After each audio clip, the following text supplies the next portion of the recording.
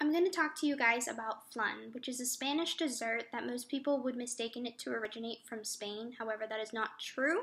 It came from the Rome, or Roman Empire in 500 BC. So the Romans had domesticated some chicken, and when they domesticated those chicken, they laid eggs. And eventually, they laid way too many eggs that the Romans couldn't keep up with them. So after mixing and some experimenting, that is where the birth of flan came from. The Romans had made some kind of custard, in other words, flatos, which is where it comes from, which means custard cake. And they put the main ingredient, which was egg.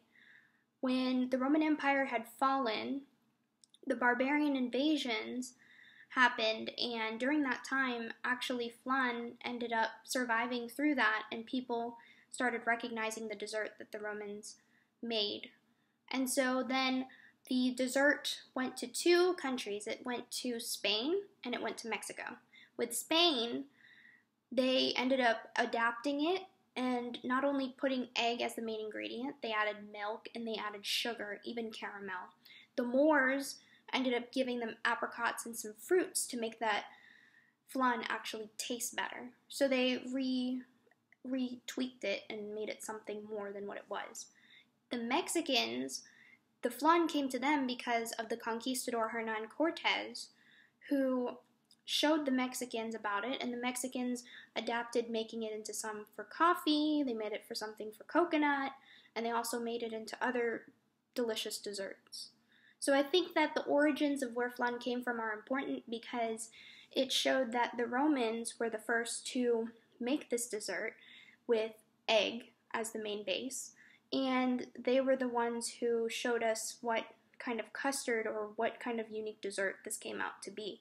It also, because it was readapted for other countries, it was recreated into something bigger than just having egg. It is now just a sweet delicacy that other countries give it a different kind of spin to what they think flan was, and for other people to enjoy.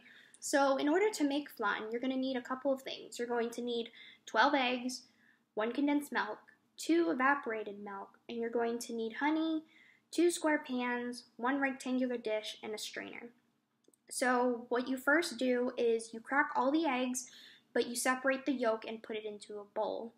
You mix that like scrambled eggs until they're fully mixed, and then you go ahead and add the evaporated milk, you add the condensed milk, and you add 2 teaspoons of vanilla. Go ahead and stir that all the way.